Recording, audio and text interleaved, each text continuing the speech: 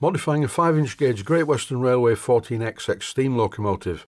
This is part 15, making the steam turret and another coat of paint on the boiler backhead. And in this episode I'm going to start with the paint.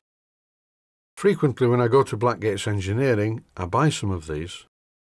These are Humbrol Senator brushes. I really do like these paintbrushes. They have very soft bristles and I always seem to get a good finish when using them for brush painting. And here's one in action. This is the second coat of paint on the boiler backhead and it's looking good. Please note this is not a King Scale or Silvercrest model locomotive. This engine was bought directly from the manufacturer in China. And a few viewers have asked, why do I keep saying this? Because this locomotive is very similar to a King Scale or Silvercrest locomotive. And before starting this series, I had a word with the managing director of King Scale and Silvercrest, and I agreed to put this disclaimer on every video just to avoid any confusion. On screen at the moment are all the steam valves. Originally, if you remember, they were painted black, but now they're just nicely polished and they're going to look good on the turret. But I haven't got a turret yet, I have to make it, and here's the process for making a turret. First of all, I put a block of cast gunmetal in the machine vise on my milling machine. And the first thing to do is to clean off the top surface. I'm showing this part of the job with the video running at a higher speed just to save some time, because it's a very slow, laborious process, and a quick reminder, always cut towards the work, never away from it. Originally this piece of cast gunmetal was not square, it's tapered so it comes out of the mould. I need to make it square, so first of all I cut one surface, then I turn that over and cut the other surface, and after a while, by rotating the piece of work in the machine vise, it eventually becomes a square piece of gunmetal. And here it is. The square piece of gunmetal is on the bench and I've marked it out to drill the holes to take the valves. These are just 4 marks made with a felt tip pen at 3/4 of an inch spacing. Optionally, you can use a scriber to mark on the felt tip pen lines at exactly the spacing you need. But for me, this is near enough for rock and roll. My eyes will do the rest when I come to drill the holes. Now that the piece of gunmetal is square in section, I can now hold it firmly in the 4-jaw self-centering chuck fitted to my Smart & Brown lathe. This is a Smart & Brown model 1024 lathe. And just like me, this lathe is a bit old and decrepit in places, but most of the parts still work. What I'm doing at the moment is just machining a bit of a register on the end to make it look something. And after centre drilling the end first, I use a twist drill to go all the way through. This is a 9/32 twist drill, which is tapping size for 5/16 by 32 threads per inch. And now I'm threading the ends of it. First I thread one end, then I turn it round in the chuck and thread the other end. I intend to fit these boiler bushes into the square section turret. While I think about it, I call it a turret. I think that its real name should be the steam manifold, but as long as you know what I'm making, that's the main thing. And what am I doing at the moment? I'm using a micrometer to just check the sizes of these boiler bushes, so I can use the correct drill to fit them to the manifold. Once again, I'm not using any kind of test apparatus to find the centre. I've moved the centre drill to the front of the work, which when I look down the end of this piece of work, it confirms that it's in the right place. So I can just go ahead and drill the holes. My drilling machine, by the way, is terrible. I bought it a few years ago, and I wish I hadn't really. The good thing about it is the table goes up and down by winding a handle, and believe it or not, it is allegedly a British-made machine, and it's diabolical. It's never been accurate, but I work around it. The motor starting capacitor doesn't work anymore, so I have to spin it by hand. I switch it on and just flick the chuck, which is really bad practice, I know, and it's a health and safety nightmare, but I get there in the end.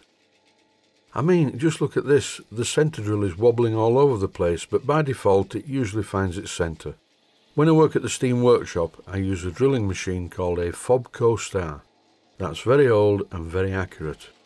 I've drilled the holes to take the boiler bushes, 2 different sizes, and in this clip I'm drilling a hole underneath to take a fit-in that I have yet to make to allow me to screw it into the top of the boiler.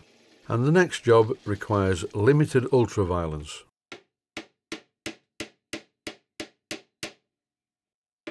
I'm using this excellent nylon-faced hammer. This is made by a tool company called Teng Tools, and it has a nylon face at one end and a rubber face at the other end. I'm quite impressed with the machining of these Blackgates boiler bushes because they are a nice tight fit in the holes, and I want them to be. So with all of the boiler bushes in place on the manifold, it's nearly time for the silver soldering operation, but I still need to make the fitting for underneath to allow me to screw it into the top of the boiler. But before I go any further, just to make sure everything lines up, I've fitted the valves to the turret. And yes, the good news is everything lines up. In this clip I'm using my smaller Boxford lathe to make this fitting that allows the turret to screw into the boiler. And now it's time for the silver soldering operation. So I'm in the outside part of the workshop and I don't have a brazing hearth. It's on the cards to get one, but I need to clear some space first because the outside part of the workshop is full of stage lights and lighting stands, etc. I really must get my act together and sell these lights because I really do need the space. In this clip I'm getting the part ready for silver soldering. I'm applying the flux. This is Easy Flow number 2 flux, but Easy Flow silver solder is no longer available, so I'm using Silver Flow 55. I'll put the details on screen. I'm using quite a large burner head for this job. I need plenty of heat. Also, I've fitted a nut to the threads underneath the turret in an attempt to prevent the threads from being overheated by the blowtorch.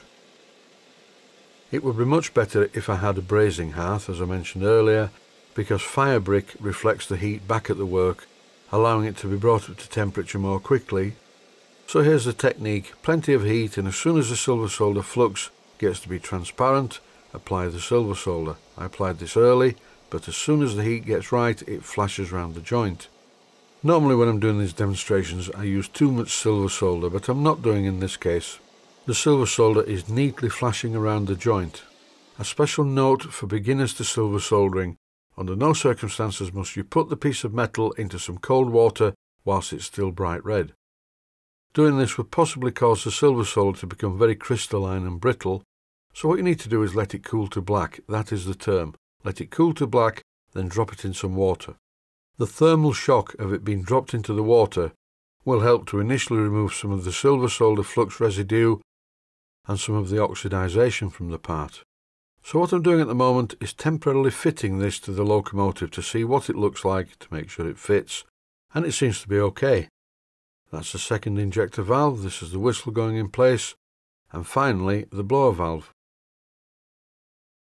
Now that the turret is fitted in place on top of the firebox on the locomotive, I need to see what I'm going to do and find the best method of fixing the pressure gauge to the turret. By holding the pressure gauge siphon in the position where it's going to be, I take a measurement which is 3/4 of an inch from the end of the turret.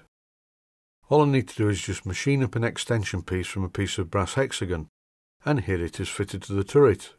I can definitely live with that. Here's a view from a different camera angle, and as you can see it looks okay. So I dismantled it and put the main body of the turret into the acid bath, and I left it in there for several hours. Then I cleaned it up and this is what it looks like. This is the permanent fixing, everything's in place. A slight modification, I put a globe valve on the end, and this is to allow me to quickly and easily attach an airline to the engine. Time to give it a bit of a run, I think, to clear out all the water from the cylinders following the hydraulic test, and everything seems to work okay without any leaks. Thanks for watching, and I hope you found it useful.